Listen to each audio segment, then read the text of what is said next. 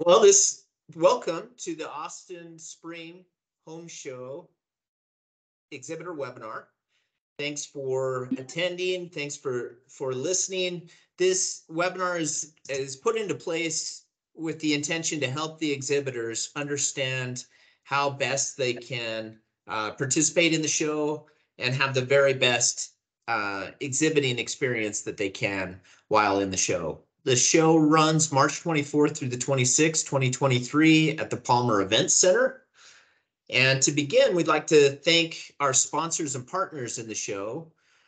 Those sponsors and partners include Stones and Scapes, Freedom Yurt Cabins, God's Dogs Rescue, American Horticulture Society, Architectura, Texas Bamboo Society, Albert Gonzalez Art, and Moon Valley Nurseries. If you're interested in sponsoring the show, we have several different sponsorship opportunities, including the presenting sponsor of the show, the shuttle sponsor, entrance sponsor, although this show we don't have a shuttle sponsor, but typically in future shows you can kind of expect that and think about that. Entrance sponsor, bag sponsor, stage sponsor, and aisle sponsors. I am the person talking right now. My name is Dave Mon, and I'm the show manager for this show. And also joining me are Lindsay Reinars, who is the operations coordinator, and Lucy Ferguson, who is the show coordinator. And then Sarah Edwards is the exhibit sales consultant. So we make up your Austin Home Show team. Today, we're going to talk about tickets, parking, entrances, move in and move out, how we market the show, booth setup and rules, and then some tips and tricks for a successful show. So let's turn the time over to Lindsay. Yes. All right. Well, I'm super excited about our show. We have some great highlights. We'll have April Wilkerson join us, and she is a home improvement expert, YouTube sensation, and she will be on the Fresh Idea stage Saturday and Sunday. We are also going to have our adorable puppies again and dogs provided by God's Dogs Rescue. They will be showcasing their adoptable pets. We'll have presentations done on the stage by our very own exhibitors that are always great to watch them up on stage. Texas Bamboo Society will be back again, and they will have a garden area where they will be answering questions and selling bamboo. And then our artist, Albert Gonzalez, will be back. He was in a different show we did, and it was fun to see him paint, but he will be doing some painting demonstrations on Friday and Saturday. So it should be a lot of fun with these, with this year's highlights. Okay, ticket prices. So if you buy your ticket at the box office, it's $10 for adults and $8 if you get them online. Seniors are $8 box office older, and as always, children 16 and under are free. And just an update to our show hours, we have tweaked it just a little bit. So Friday, the show will start at 11 a.m. and go till 7. Saturday, 10 a.m. and end at 7. And Sunday stays the same at 11 a.m. to 6. So just keep in mind that the show hours have changed just slightly from previous shows. Okay, and exhibitors. Oh, sorry, Dave. Oh, I was just going to say, Lucy, you're up. Oh, I was ready. Exhibitors, you all do get free tickets to send out for the show. The email comes from our ticketing website. It comes from an email, the no reply at mail3.microspec. It'll say my name, but that's the email address that it comes from. I sent them all out last Friday on March 3rd. If you booked your space after that, I send them out every Friday afternoon. So if you're watching it today, you'll get them tomorrow on the 10th and so on. These often can get filtered into your spam folder. So if you just search for that email address, it should come up. And that's the email that's what the email looks like. And just to note, the tickets are not for your team or your employees that are working your booth space. You want to pick up badges. These are just for people you want to visit the show. But once you get to that email, if you just click here, it'll take you to this next page. No, you got it, Dave. Yeah, Sorry. next page. Yeah. Too early? Okay. No, it was perfect timing initially, and then we had a little yeah. backtrack. But this is your ticket portal manager. You can kind of customize it. On the left over there, you can add your company logo, and on the right, you can track your tickets. So everyone gets 20, and so under allotted there, you see 20. You can track how many you've sent. The fulfilled means whoever you sent them to downloaded the ticket from the website, and then redeemed mean that ticket was scanned at the show. So the person went to the show. And so it lets you track it right there. Now to send them out, all you need to do is click on invite a contact, and it takes you over to this screen. So you just type in the ticket quantity, type in a name, and type in an email. You can add in a note, but there's going to be a preset email giving show information. So it's a super easy process, and then you just hit continue, and the email sends out. And then in addition to your 20 allotted tickets, we are doing a ticket redemption contest just to get more bodies through the door. If you just email me, I'll make you a promo code that'll be good for additional free tickets, and you can post the promo code. It'll be for your company. So you can post your company's promo code on your social media. You can send that out to people, and whoever has the most redeemed tickets with their promo code is going to win a free 10 by 10 booth for our fall show. Pretty awesome. Very awesome. Great idea, Lucy. I thought so as well. And then for parking, the Palmer Event Center does have an attached parking garage. It has 2 entrances. One's on Barton Springs Road across from Terry Black's Barbecue. And then the second's on the Riverside next to the Long Center. It's $10 a day, and it has, I want to say, 3,000 spots. So day to day, it does typically fit everybody, but it can fill up. So $10 a day. And Lindsay, I believe this is you. Okay, yes.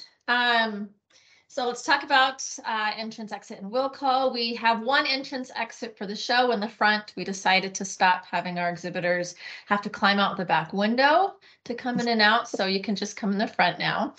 The entrance is also going to use by exhibitors to access the show floor. So you will need to have your exhibitor badge on show days so that you are not stopped and asked for a ticket. You can just show your badge to get in since you are working at the show. Exhibitor badges can be collected at the show office desk during move-in and throughout the show. We'll have somebody sitting at the desk that can hand them out to you. You can collect the ones you'll need all at once, or you can leave some at will call if that's easier for you if you have other people coming that you won't see before the show. All right, so now we see the map of the show. You can see at the bottom in red, that's where the show office desk is, where you can collect your exhibitor badges. And then the show entrance right next to it there. Also, you can see the loading dock in and out area, just to give you an idea of where you will be driving in to move in and to move out through the side right over here, and kind of a lime green. Good choice of color. Thank you. It's one of my favorites is lime green. It's not easy being green. Okay, let's move on. Temporary food licensing and sampling. One of my favorite subjects to talk about is food. And so if you want to sample at the show, it must be approved through us and also the venue first. So please let us know if you're planning on sampling or selling food at the show. Once approved, a food and beverage permit must be filled out, and there is a $280 fee that is due to the city. The application deadline is March 21st, and you can find the application on the exhibitor kit on our website, and the link is listed right there for you as well. Sometimes people ask this question, and it's, what about bite-sized candies? Yeah. Yeah, the answer to that is that you don't need a food and beverage permit for something like that. Like if it's a packaged, like little, bite-sized candy, that's okay in a jar or something like that in your booth space. It's anything that you're actually going to sample out to people, typically for, you're trying to sell a food item or something like that. Yeah, I think that this is Dave's way of saying bring extra candy so he can snack on it. Am I right, Dave? Yeah. Yeah, Is there anything absolutely. specific that you're looking for? No, I like dark chocolate best. So, if anyone has any of that, that'd be great. I wouldn't be upset by some extra Reese's. Oh, I like Reese's too. Peanut butter and chocolate. Wonderful.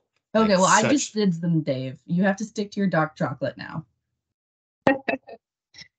All right. How do you think this works, Lucy? Well, we're about to find out. Okay, so we are going to move on to moving in information. So we've got our move-in map here. So if you notice, we've got different move-in days, and that is to keep things organized so people aren't driving over each other's booths and bumping into each other and all that. So if we can have the blue booths move in Wednesday, anytime between 8 a.m. and 7 p.m. Please move in on your scheduled day. So if your booth is in blue, move in on Wednesday. Thursday is the yellowish beigeish color, and that is from 8 a.m. to 7 p.m. But keep in mind that it says afternoon. Usually it's after 2 p.m. Are we changing that time to noon, Dave? No, Still 2 p.m.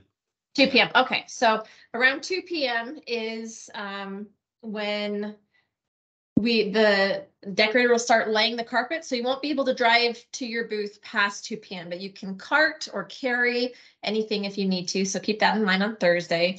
And then Friday, or I'm sorry, also Thursday, that the LIFO, last in first out area, that is because it's right in front of where you drive in and out, and so those will be the last booths to set up, and that'll go from 12:30 to 2 on Thursday.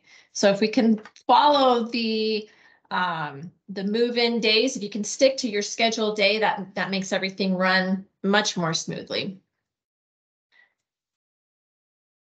All right, so for moving out, vehicles will not be able to drive into the building prior to 8 p.m. on Sunday, and that is because the carpet is still laid down and the decorator Gems needs time to roll all the carpet.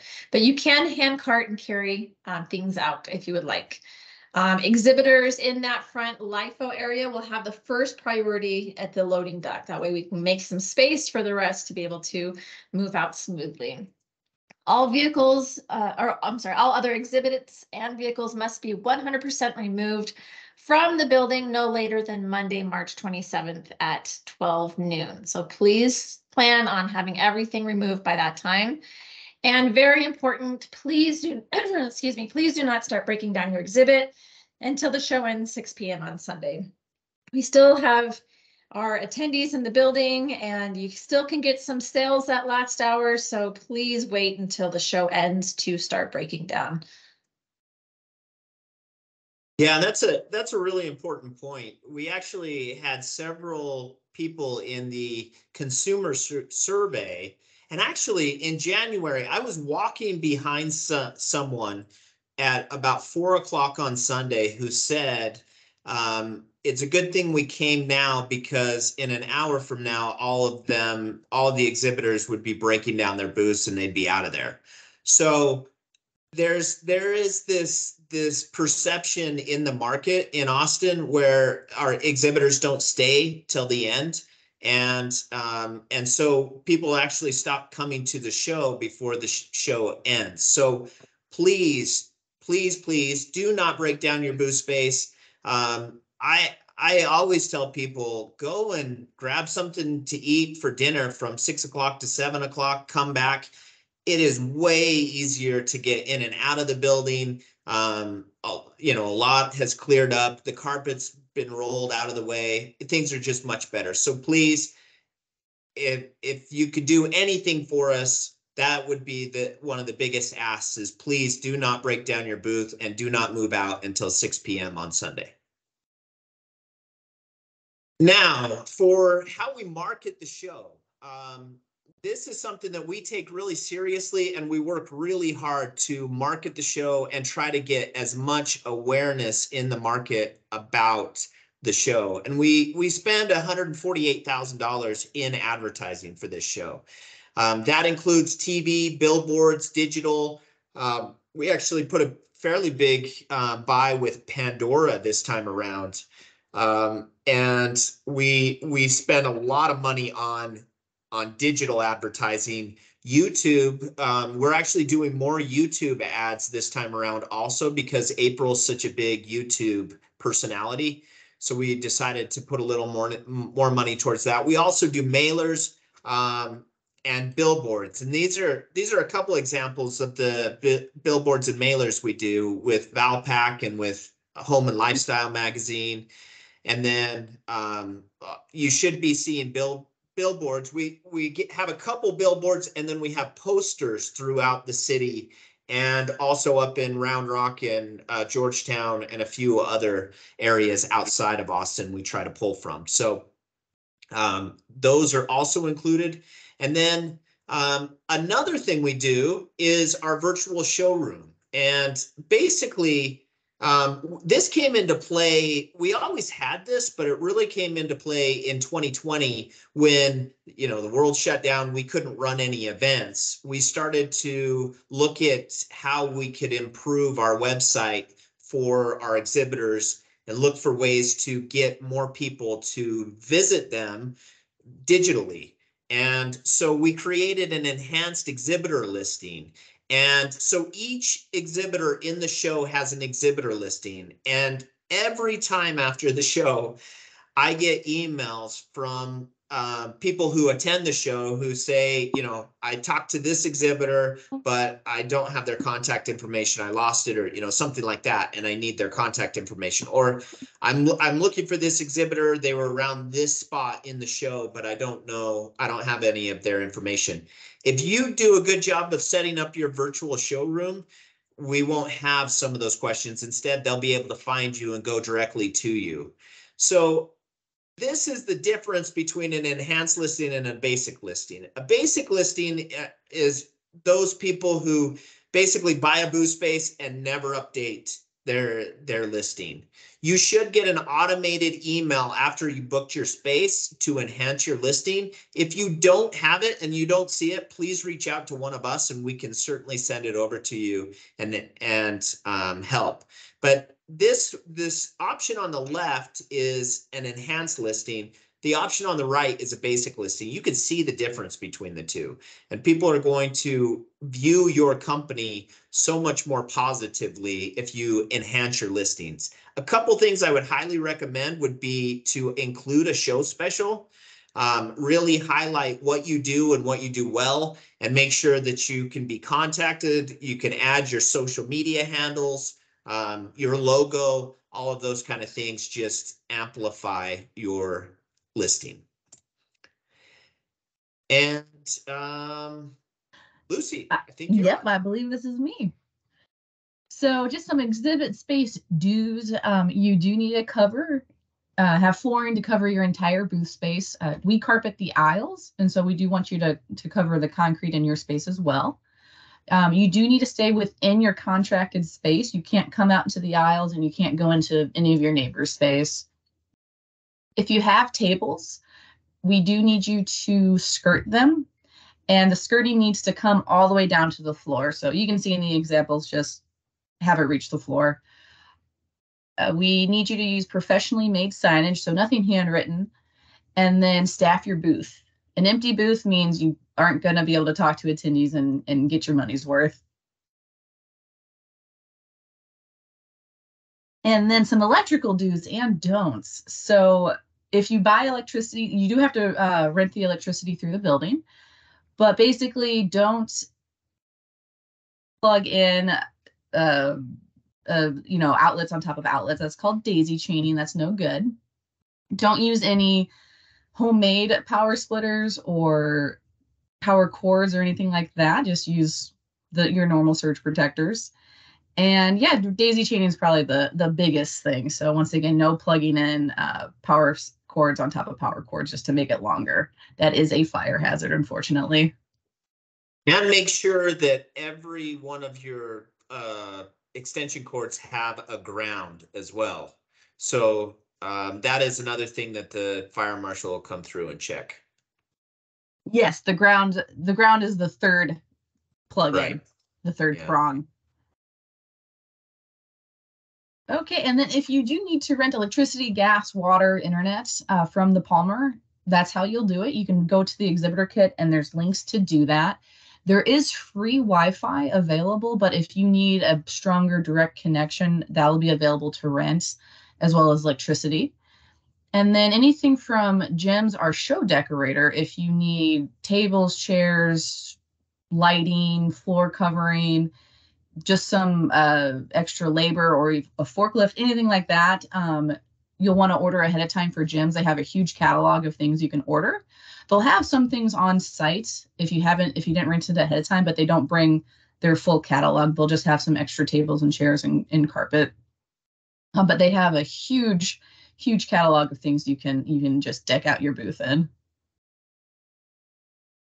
And then some important reminders. So your booth space comes with an 8-foot black curtain behind you and 3-foot high black curtain drapes on your side to separate you from your neighbors. Anything in your space, electric tables, chairs, flooring, etc., are not included in your booth space. That's a separate thing. Now, you don't have to rent from Jim's. If you have your own tables and chairs to bring in, by all means, bring that in. They're just available if you don't want to deal with that hassle. Your booth space cannot exceed 8 feet high unless you're in a larger booth, a 20 by 20 booth or larger, or you're on a perimeter wall. Other than that, you need to keep any of your displays 8 feet and lower. Once again, all signs do need to be professionally made, no handwritten. And then if you're going to put up like a temporary wall, like if you have a cabinet display or anything, both sides of the walls do need to be finished or at least covered. You can't have exposed framework or wood or anything like that. And then once again, cover your floor. You do need flooring in your booth space. Yeah, and I would say two of the most important things is, like Lucy mentioned, making sure that you have flooring in your booth space. And then also do not exceed the 8-foot curtain. If you're anywhere inside the hall, that you're not on an exterior wall, or if you're in less than 400 square feet. If you're more than 400 square feet, you could go as high as you want. But if you're less than 400 square feet, you have to stick to that 8-foot curtain height. Last little bit here, successful exhibitors. So a few things that we just want to remind you all. If you've seen this before, you're probably familiar if you've done shows with us. Booth location matters. Picking your booth space certainly matters, and getting into the show, the earlier we sell it on a first come, first served basis. If you renew your booth space on site for the next year's show, you automatically will be able to get your booth or be able to move to a booth that hasn't been booked yet. So we give first right of refusal to the person or the company in that booth space. And then if they don't book by Sunday night, then people can swoop in and take their booth space. So booking early helps. The next thing, be approachable in your booth space. Set up to invite people into your booth, not just take up all the space. One thing that kind of drives me crazy is when exhibitors set up and they put so much in their booth, people can't come in. It's almost like someone comes to your door at home and you don't invite them into the house. Instead, you stay out at the front door, keep them out on your porch. inviting people in is a much better experience for them. So invite them into your booth space. Display and focus on what you want to sell. Some exhibitors have a bunch of things that they sell, and that can be overwhelming for the attendee. If you can focus on what you do best and focus on that, and then offer those other things once you get that, I've found exhibitors to be the most successful doing that. They want a consultant, not a salesperson. So consult the people, understand them, try to understand your potential exhibitors. And that comes from asking good questions and listening to their answers. Make sure you have a goal and measure the success of the show.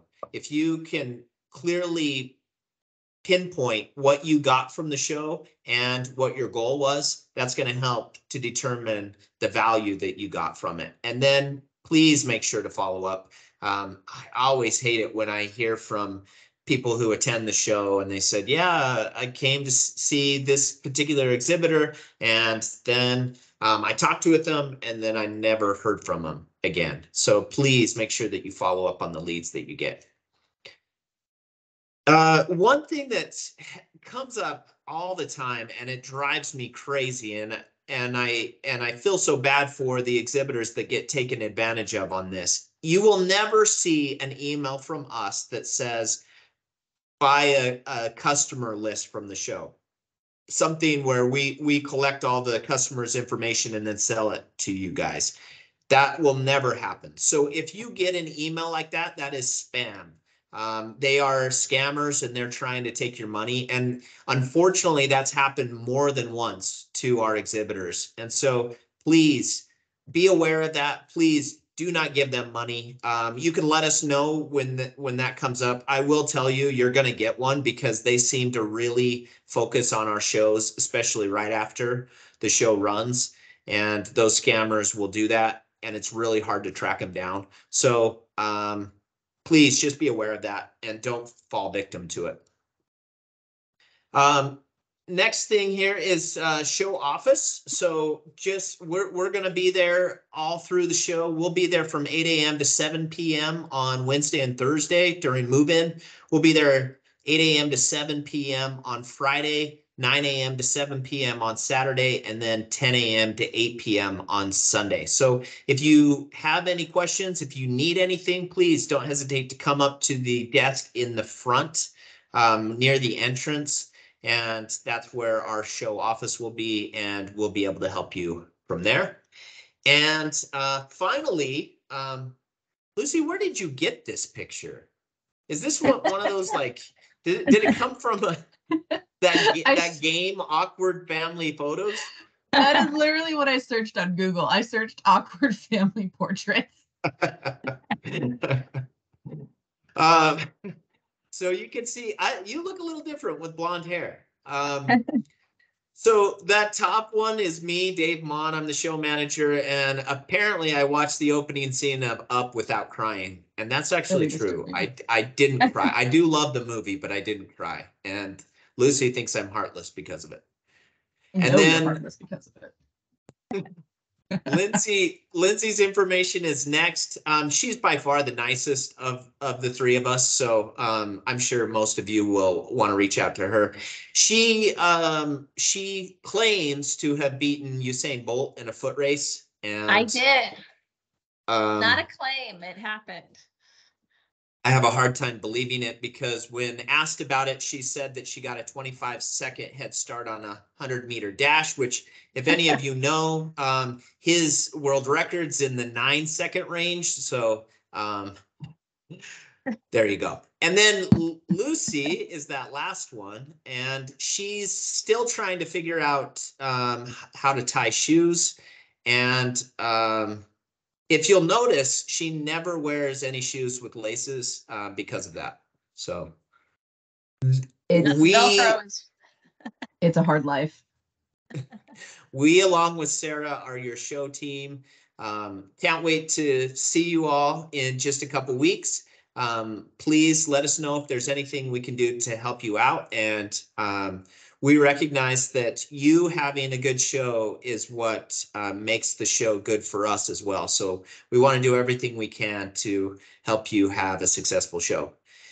And with that, we'll close it up. Thanks for attending.